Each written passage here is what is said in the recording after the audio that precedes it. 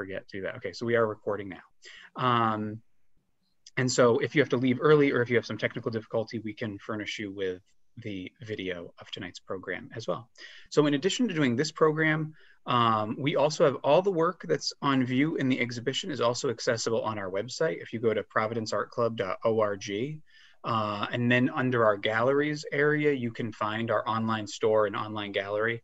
And there you can actually zoom in on these artworks and see close-ups of them. And you can get a better sense of the surfaces and textures that you're seeing in the sort of wide shots this evening. So if that's something you're interested in, I hope you'll take advantage of looking on our website. And I think that is pretty much the extent of my housekeeping sort of introduction. We will do, like I said, all the question and answer at the end. Please feel free to put your questions in the chat throughout the program. So when every artist is speaking, before you forget your question, just type it into the chat and I'll go through all the questions at the end.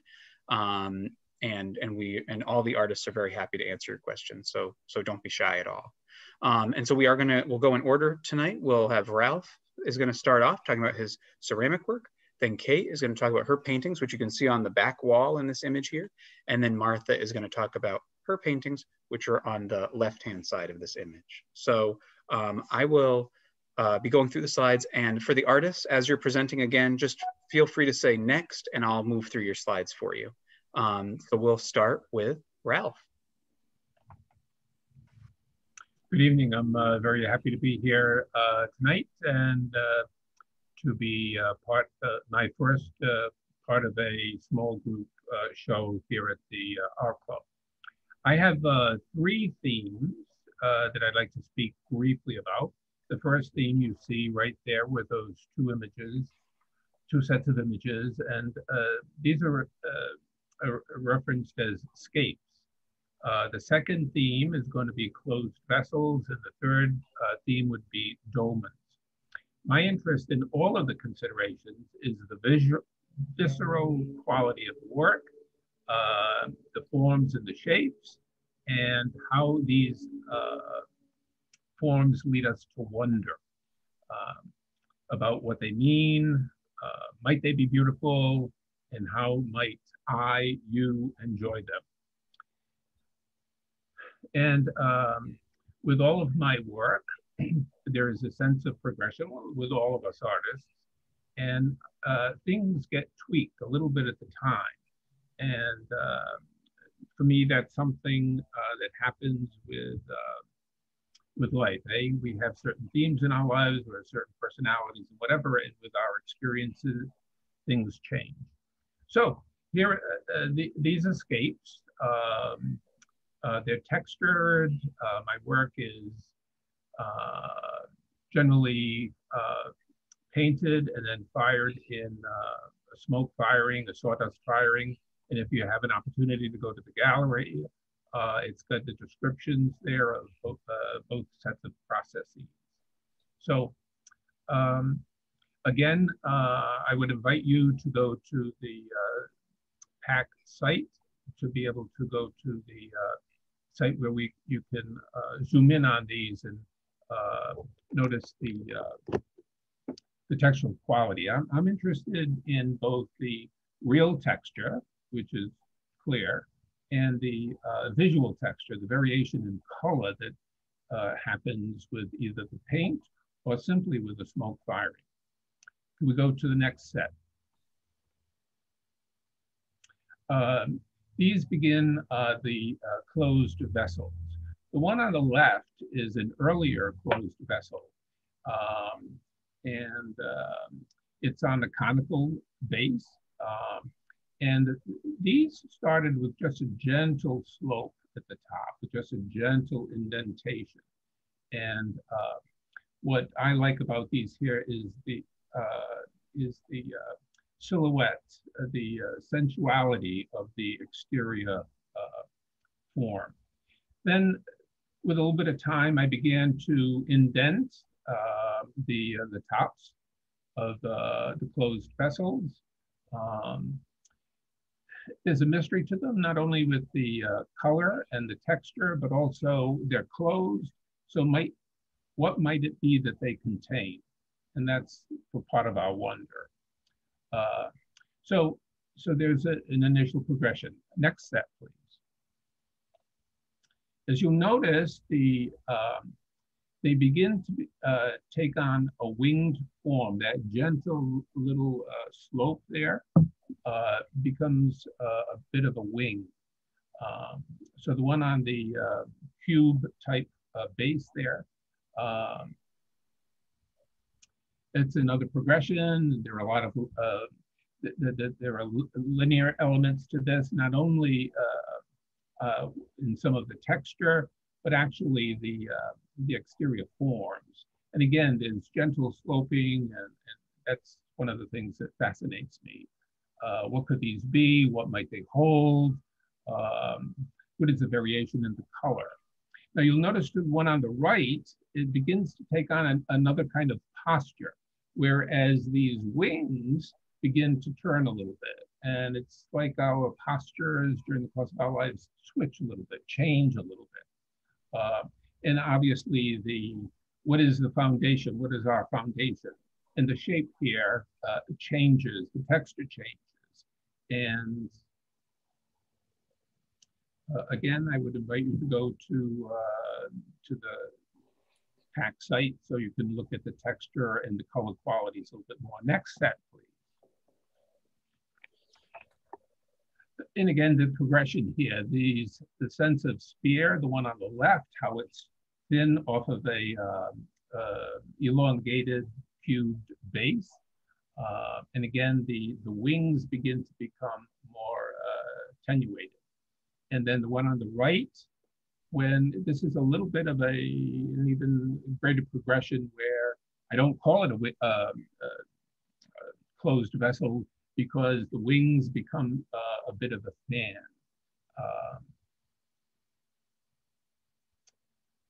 Next set, please.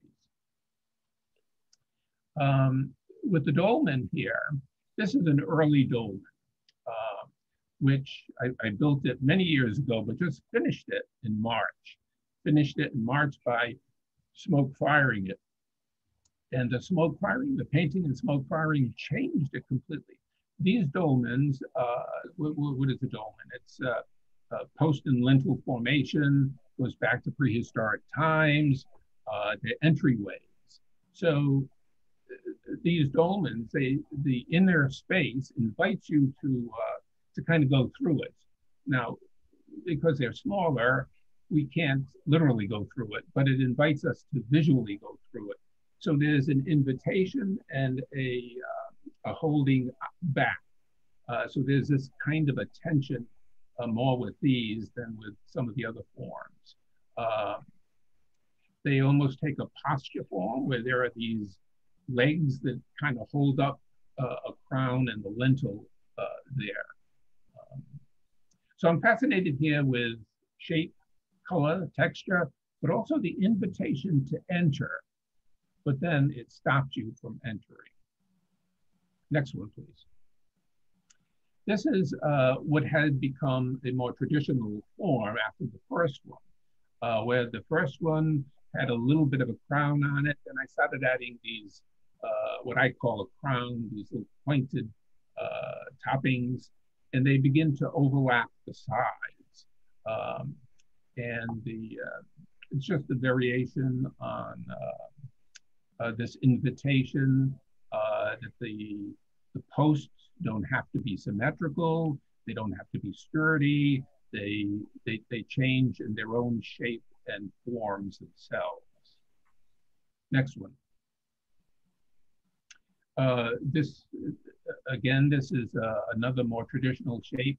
You'll be able to notice how that little bit of a crown goes over the lintel form there. This was fired many times.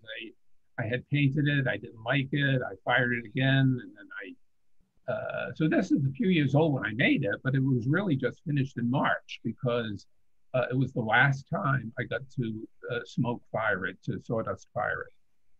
Next one.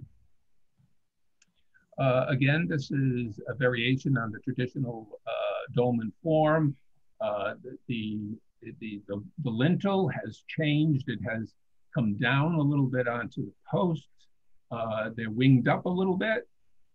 And again, it invites you to go in to it, but then it repels you because isn't that what life is like sometimes with us? We invite people in and then we hold them back. We don't want them to get too close. But then again, you see the interior forms, the lintel, which goes down into the posts, and then the posts have component parts. And this was one of my early work when I first went into clay. A lot of my pieces were of component parts. So in these dolmens, there again are these parts. Next, please. And finally is an overhang variation. But what's overhang? Well, the posts kind of overhang the sides of it. They're all dolmen, and there we go. So I just titling these is a bit of a challenge for me, but I just invite you to go and look at them and wallow in the texture, wallow in the color variation, wallow in entering them, become part of the visual experience of them, and literally the wonderment of it. I believe what they do for me is they connect with the collective unconscious. We can relate to these things. We can relate to these stone structures that exist from prehistoric times. And what they mean leads us to wonder more. Thank you very much.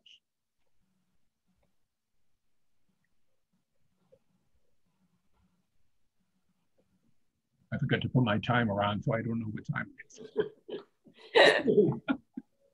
Sure. Thank you, Ralph. That was excellent. So if you have any questions for Ralph about his ceramic work, his process, how he's putting together his work, put them in the chat now before you forget, or write them down on a pad you have with you, or you can put them in your email to me, just so you don't forget before we do the question and answer at the end. So next, we'll move on to Kate. And just Kate, as you're going through slides, just say next and I'll move on for you. Perfect. Thank you, Michael. Hello, I'm Kate Chute, and I would classify myself as an abstract painter, although I do some representational work. I love color. The bolder, the better. I think that's pretty obvious.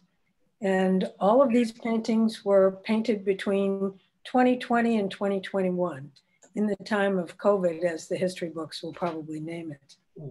First slide, please. Oh, wait, sorry. Go back. I messed up. Sorry.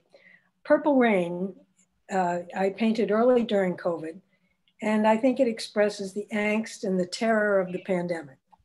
And yet I think I expressed a lyrical quality of hope here in the strength of the colors and the movements. Next, please. I call this Unintended Consequences, and I painted it when the fires were raging in Australia and California. And to paraphrase what a director of the Audubon Society once said, beauty and advocacy are not mutually exclusive. Next slide, please. Okay, good. You coming down? This I call Where Peace Kisses Justice. And this painting represents an allegorical depiction of some future, more equitable time. I don't know how we'll get there. It's just a place I would like to go. Next, please. This painting is Unintended Consequences 2. I decided to make a series, and I was driven to paint this subject when an iceberg the size of Los Angeles broke loose from Antarctica and started traveling south. Less obvious in the painting is in the lower left, there is a polar bear, and in the upper right-hand column, upper right-hand section, there's his mate. Next slide, please. This is City in a Storm, and it really speaks about rising water tables and where each waterfront community what each waterfront community faces. Next, please. This is called Chrysanthemums at Sea. And I think it simply expresses how all of us were feeling at sea during COVID. Next, please. This is part of a series on the elements, and I call this Earth. And looking at it now, it really looks like scorched earth. And I think that is the end game of our careless caretaking. Next, please. This painting is called Seen and Unseen. It's 36 inches wide and 48 inches tall.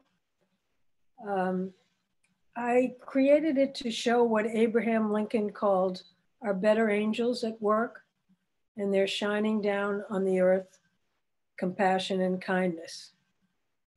And in between, in the middle ground, there are 6 faces of immigrants in the shadows.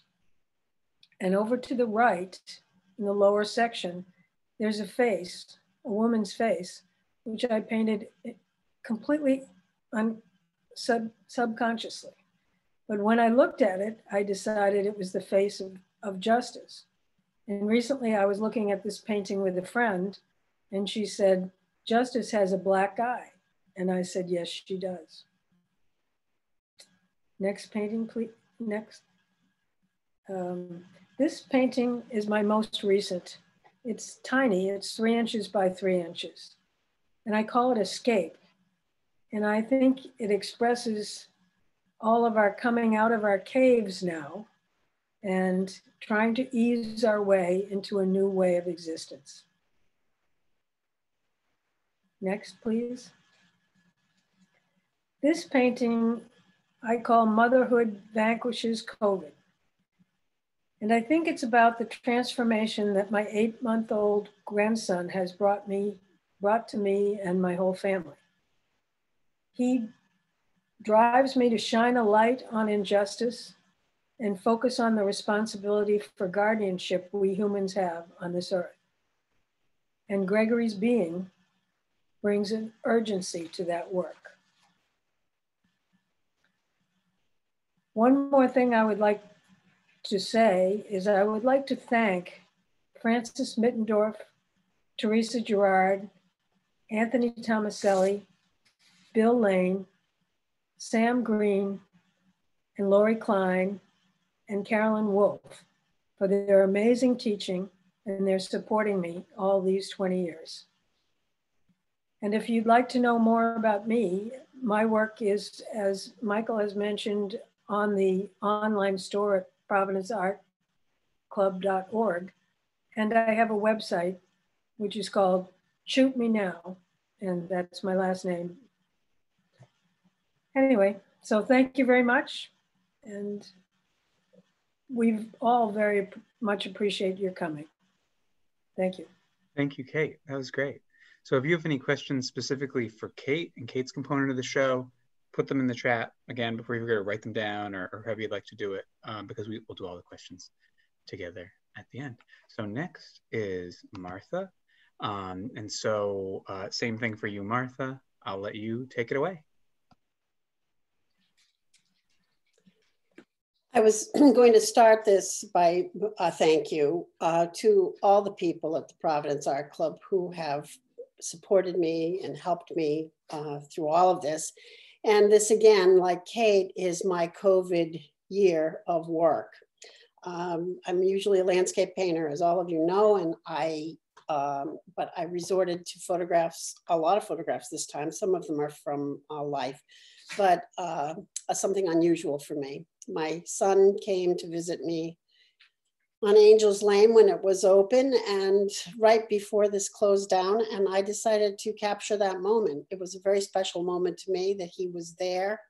He has a job in the art world, and he was one of his first exposures to the club, and I wanted to catch that moment.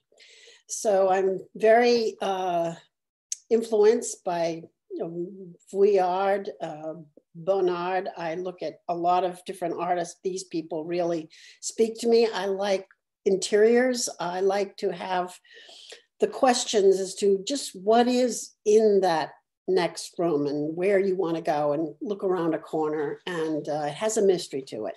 So that's the first, that's my son, Nicholas. Next, please. And again, we're back to family and COVID again. My daughter sitting quietly in my studio. I'm fairly certain she's looking at a John Singer Sargent book there. And I'm captured myself painting her in the mirror behind her. And she's, you know, one of the loves of my life. I love doing these children and putting them in my work. So that's Emily. Next, please. I've been painting on my farm in Tiverton for the last 35 years, and I'm a landscape painter. And this year during COVID, I decided to focus on the working part of owning a farm. I've got to turn my computer on. There we go. And I focused on the real effort that it takes, and it's the same. That hasn't changed. The work on the farm work and growing things we eat and animals eat has been going on for thousands of years, and depictions of it from Bruegel. I looked at Bruegel, and I've looked at the haystacks with Monet, and I've gone on. And I decided I would focus on what it takes to make a place run. And this was the real labor of the day. So we were bringing in the hay. So that's a triptych. We did them individually, but it was 3 together. This is the heave-ho method, as they say. It's a lot of work in a very hot, sunny day. So I'm very appreciative to these men who did the work for me too.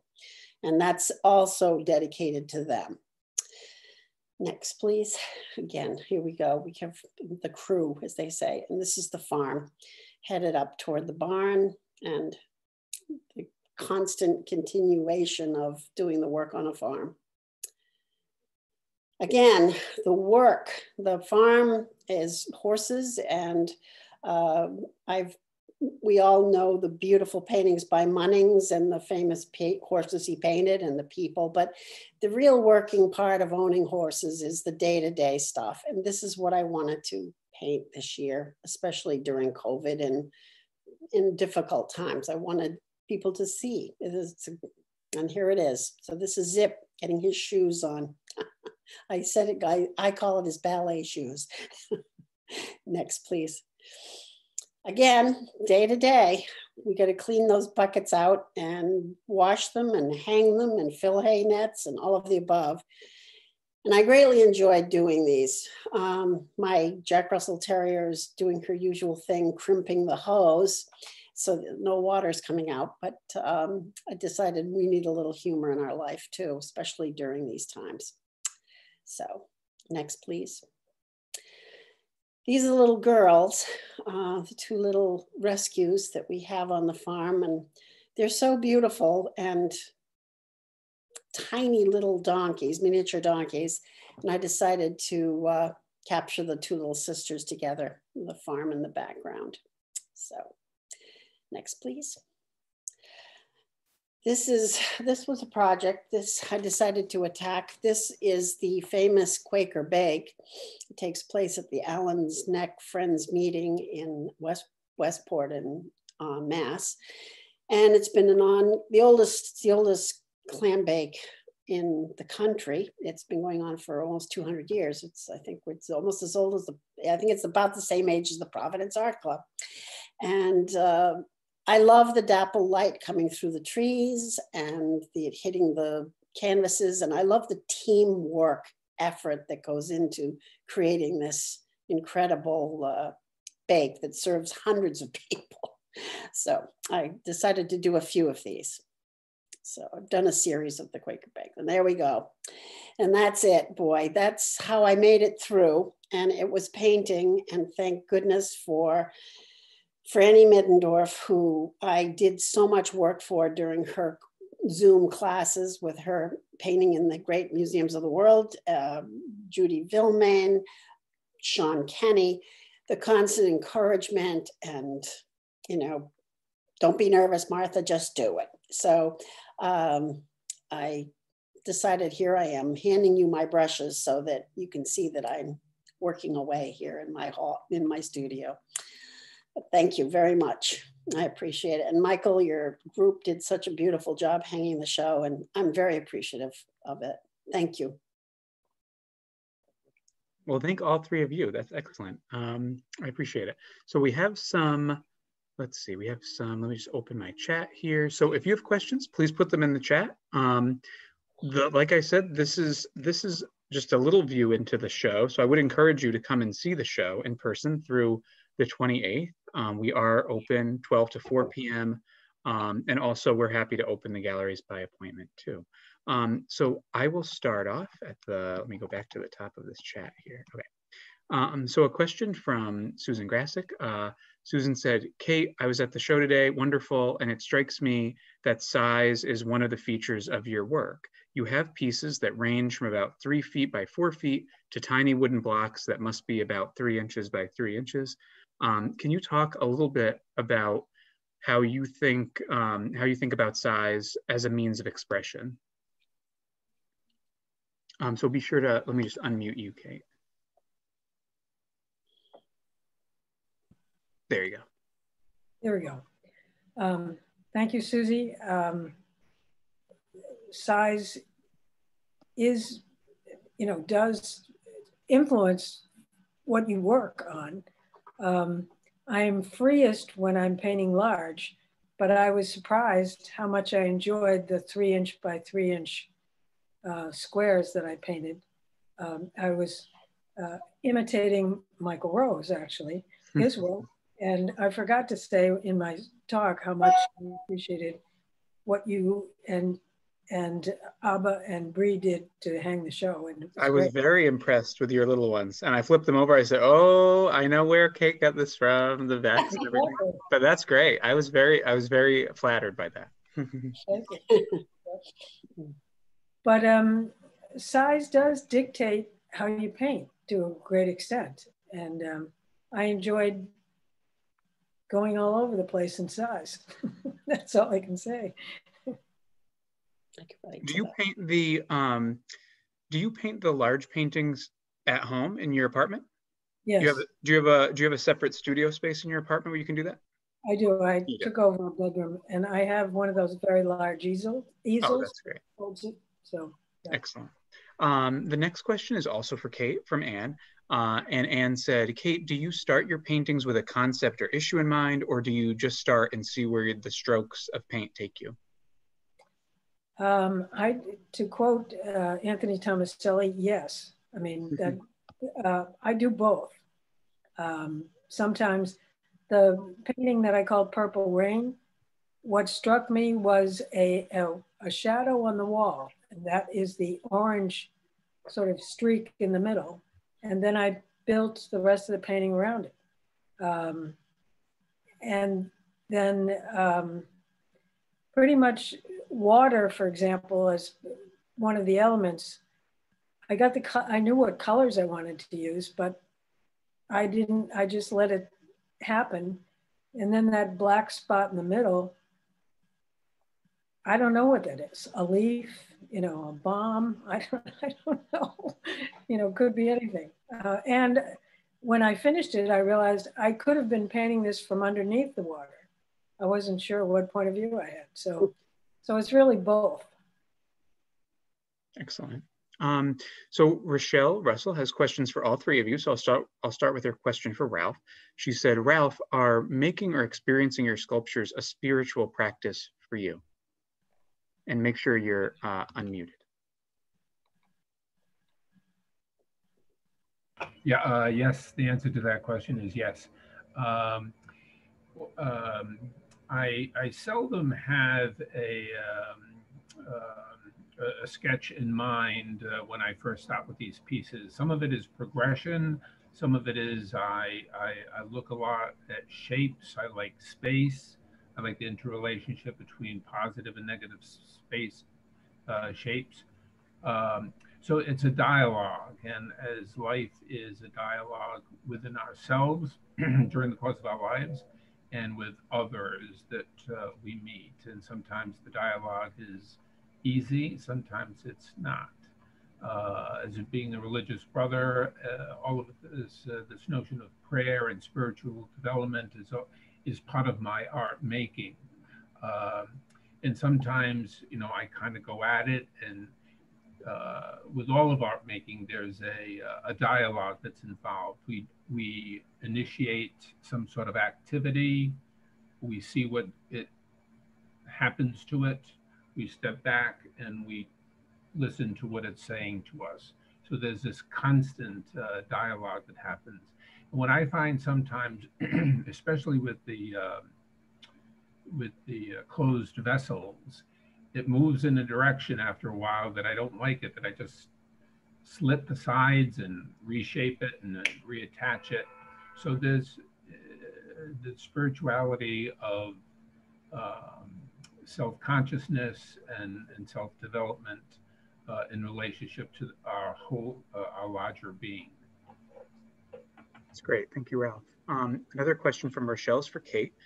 She said, Kate, inspired by your powerful paintings, if you ever did more representational work, I'm interested in how you made the transition from representational painting to abstract expression. So can you... I took a workshop on the subject of abstract, and it was a 3-day workshop, and the concept was you make a shape and start coloring or painting that little shape on a large canvas, and then see where the next shape would take you. And that's how I began. And then I found I was doing more and more abstracts, and but I do find that when I paint with watercolor, I am much more representational than when I paint with abstract. And I can't explain why that is exactly, but it's what happens. Interesting. Thank you. And then Rochelle's question for Martha is, how do you find new inspiration within the local landscape? That's a good question. Observation. I mean, you look for things that catch your eye and you go for it. I mean, and also the more you paint, the more it propels itself. If you have a problem, if you're stuck with your work, I think sometimes doing a copy of a famous painting would really help you, and look at it a different way, how they did it, why they did it, understand it, and move on from there. It's amazing how that will trigger more work coming out of you. So I hope that answers your question, Rochelle. I was thinking of Ralph, though. There's a wonderful quote, the architect who designed the World's Fair at the turn of the century, the Chicago Art Museum. He has a quote on his tombstone that I love, and it says, "My work is prayer." And I thought Ralph would like that, because it's so true, you know. It's lovely. Yeah, I was very pleased when I saw that. That's interesting. Yeah. And then a question from Barbara for Kate. And she said, Kate, do you consider yourself to be a fatalist? Fatalist? No, actually, I consider myself to be a cockeyed optimist. Interesting. So everybody's welcome to put more questions in the chat. I'll start asking questions if you don't have any, but you're very welcome to put your own questions in. And then Francis is here, and Francis said, brava, brava, brava, wonderful show and great talk. Loved it. So thank you, Francis, for being here. So my next question is, I did ask Kate about where she's painting at home. And I have the same question for both Ralph and for Martha, and you can answer, Ralph, if you want to answer first, you can. For you, Ralph, where are you making your work? Do you have, you mentioned at one point that you were doing a firing here in Rhode Island. So because you're between New York and Rhode Island, how are you and where are you making your work? Can you talk a little bit about that, the background of where you're making things? Sure. I belong to a small neighborhood studio about 3 miles away. There are certain limitations because it's not my space. And the size of the kill is 29 inches in the interior. So I'm kind of limited. I would like to build bigger, and I have in the past, and component parts, but so I'm limited in the space that I currently have. But I disc fire, and the first firing is done locally there in Yonkers. Then my folks live in Western Cranston. I have a big piece of property, and there's a big utility garage in the middle of the property. So I have my 55-gallon drum that I do the firing in on the far side, on the east side where there's nobody can see it. And all they'll do maybe is eventually smell a little bit of an odor of a fire happening, but there is no flame after the first couple of minutes when I get the sawdust to ember fire. And then it kind of smokes down like a cigarette. There's no flame. It's just these embers that take either a day, from 24 hours to 36, 40 hours to finish the barrel. And in March, I did a couple of firings in Rhode Island, and it was raining and windy one of the times. So my brother was very kind in allowing me to do the smoke firing inside the garage. Again, it's a utility garage and it's far away from the house. So I said, this is a good way to do it, even in the middle of winter now. That's interesting. That's great. It's good to have those kind of spaces that you can work in. That's interesting. And then for you, Martha, what's your studio space like? Are you painting mostly out at your farm, or do you have another location where you're painting?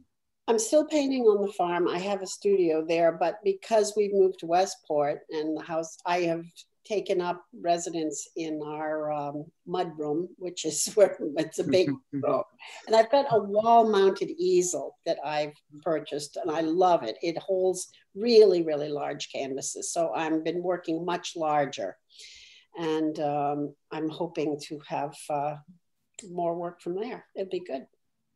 That's great. A question for all three of you is, did all three of you were making work over the last year. Did you find the last year to be a creatively fulfilling one? Did you find it challenging to make work over the last year? What are your feelings? And that's a question for all three of you. You can answer in whatever order you feel comfortable. What were your feelings about making art during the time of COVID? I was fortunate enough to be able to be in Frances Middendorf's class. I told you that in the beginning, and she encouraged us to transcribe famous artists' work from paintings and then come up with a painting that was personal to ourselves, that was affected by the work that we had copied. And I can't tell you how much work poured out of that. It was a great stimulus to continue to paint, and it helped me get through it. This lockdown that was not good at. I felt isolated, and I felt much happier when I was doing the painting. It helped a lot. That's great. And for you, Kate? I'll follow Martha to say I too was in Frances' class, and that was absolutely wonderful. But going back to answer the question, I was first in February, maybe. I was just blocked. I couldn't do anything. And Lori Klein taught a class on moving through the pandemic that helped me. And I came up with what I call my hairball painting.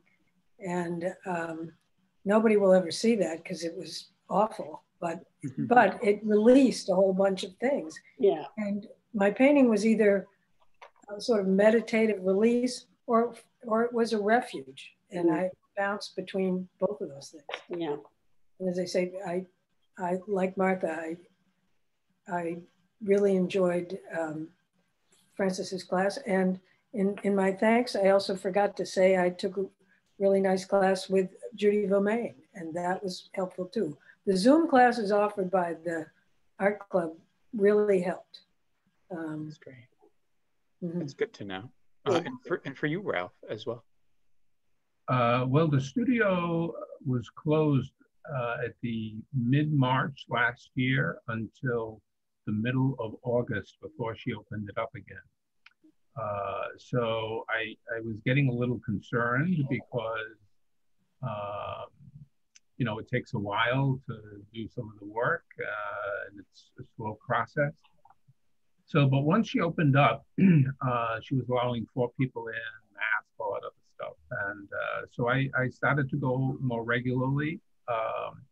And as Christmas came around, I was going up practically every day up until I haven't done any work other than firing since March. I've got 2 pieces in process now, but it helped me focus because I had the date for the show, and it was important to me. And so, but it was a little bit of a release. It helped create a sense of regularity for me because I got out of the community, and I was able to deal with my concerns and just not the concerns of the other 19 people that I live with. It's a big family. Yeah, that's great too. So again, if anyone else has any questions, you're welcome to put them in the chat, or I'll keep asking questions. Another question that came to mind was for Martha. Martha, you mentioned working from some photos, and you mentioned a little bit of that. Was that a challenge for you, working from photos? Is that different from what you normally do, or can you speak to that a little bit? It is different from what I normally do. I am basically a plein air painter. I go out and alla prima, I just paint. I have a good setup. I go out, usually morning light, and go. But couldn't do it, so I worked from photographs. And my challenge was to do a painting, not a recreation of a photograph. I wanted to make sure that it was a painting. And so that was the challenge. We don't need to do photographs if we have cameras for that, and we want it to be a painting. So that's what I was working on. And so you're working in, so Martha, you're working primarily in oil, Kate, and you're working in, Kate's working in acrylic, and then Ralph is working in ceramic. So do you each want to talk about why you chose the medium you're working in, and what the considerations are for you in doing that? And we can start with anyone for that. Why do you use the type of paint, or where does that choice come from for you? I like dirt. So, and I'm a gardener. So I find if I go through long periods without being able to get my hands dirty in the earth, or stay away from clay for too long, things don't resonate well with me. So I've got to be part of the God's creation and get involved with trying to make things, trying to grow things. So the clay is very visceral. I like the feel of it. I like to be able to play with what it feels like, to texturize a shape. And I like spatial relationships. I enjoy that. And you'll notice sometimes with my, the base upon which a dolmen is built, or the base upon which a closed vessel is placed, it's skewed. Nothing is perfectly symmetrical. It's everything has an asymmetry balance to it. And that's how I like things. And a lot of people, well, some of my relatives saying, you like everything crooked. So, and I do. I like the, keep people guessing. That's great. Yeah. And for you, Kate? Well, I think about myself as a kid, and I would change my mind in writing any answer on a test or whatever, and I would erase until I made a hole in the paper. And, basically, I think acrylic allows me to rethink and reposition quickly. I don't have to wait for the paint to dry as I would in oil, and except for using Mr. Clean's eraser, it's tough to make a change in watercolor. So I think that's probably why I'm most comfortable in acrylic. That's great. And for you, I love oil paint. I love it. I love the colors of it. I love it's more subtle. It's creamy. You can move it around. It's very forgiving, and you can change it. You can paint into it. You can scrape it off. You can do it again. I do a lot of that. I do a lot of painting and take it home and I scrape it all off. And I feel good doing that, because when you are working on a piece of work and it becomes precious to you, so precious, you get tighter and tighter, you lose your spontaneity, the ability to make it something, that, again, painterly. And I take it back and I paint it again, and I'm always happier when I do that. I think it's a healthy thing to do every now and then, scrape it down. And oils are great for that. Excellent. Very good answers. That's very cool. So now we have a question from Susie, who said, for each of you, COVID has had its impact on all. So this is a question for all of you. COVID has had its impact on us all. What do you think about as we come out of this phase? Is it back to normal or something very new as we emerge on the other side? Bottom line, what do you expect will be the same or an extension of the same, or what do you foresee being different for each of you as a result of everything that's happened over the last year and your creativity and all of that? So for this question, why don't we start with Kate, then Ralph, then Martha. Okay. Well, I like to say that the new normal is not the normal we knew.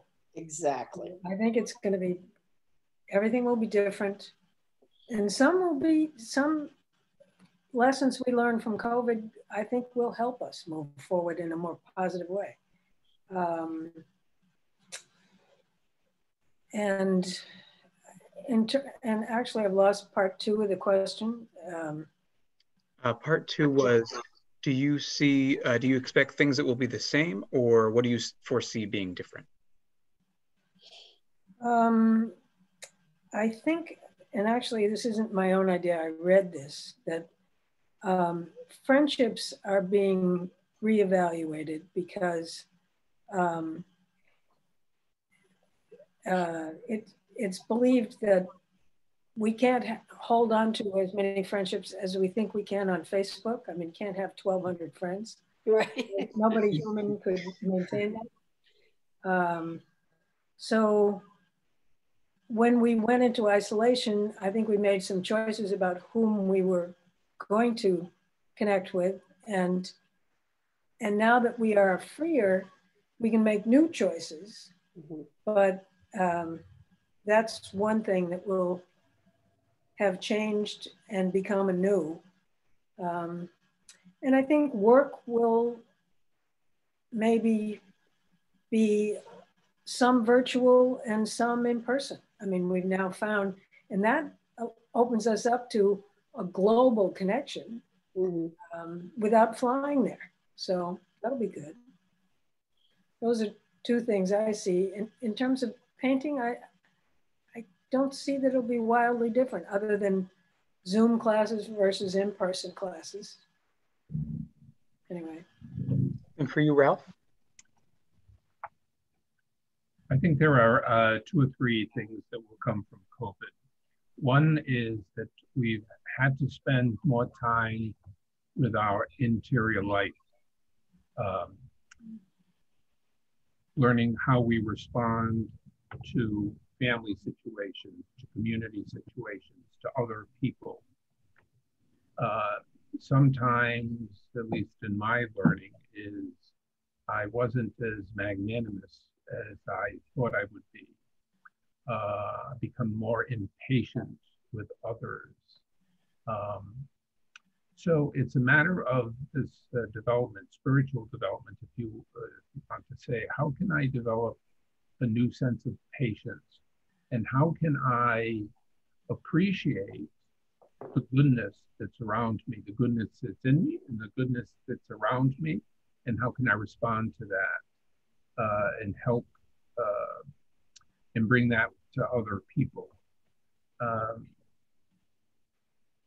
I don't know that it's going to change my work other than being a little bit more attentive to the incremental progression that happens.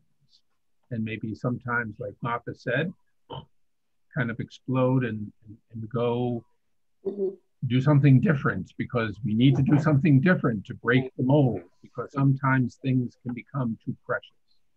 So we have to dare a little bit more too. Excellent, thank you. And then for Martha?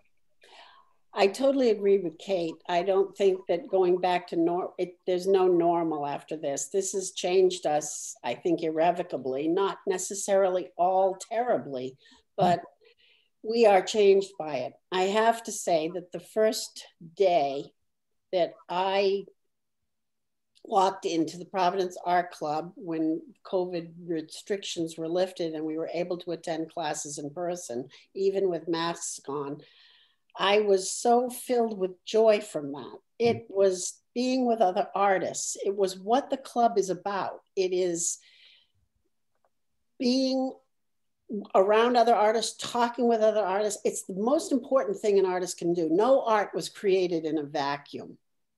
We need each other. And I think that that was a very special moment to be able to go back and attend classes again and hear what other artists are thinking and see what they're doing and hear their difficulties and their triumphs. And I think that's just going to get better. I really do. I think we're going to have more and more time together. We're going to be able to get together more regularly. And even with the Zoom, it's fantastic. We can see each other's work. Hey, would you like to see my new work? I just started this, and I can turn it around and show it. And I do it all the time. I send all my new work to Frances Medendorf, and she gives me comments back on it. And it's been good, really great. And other friends, a lot of other friends as well, not just Franny, but other artist friends. So I think that's it. That's great. Thank you for that great question, Susie. That was excellent. That's actually a very good closing question, because that's normally the sort of tone that I have in my closing questions. So I appreciate that very much.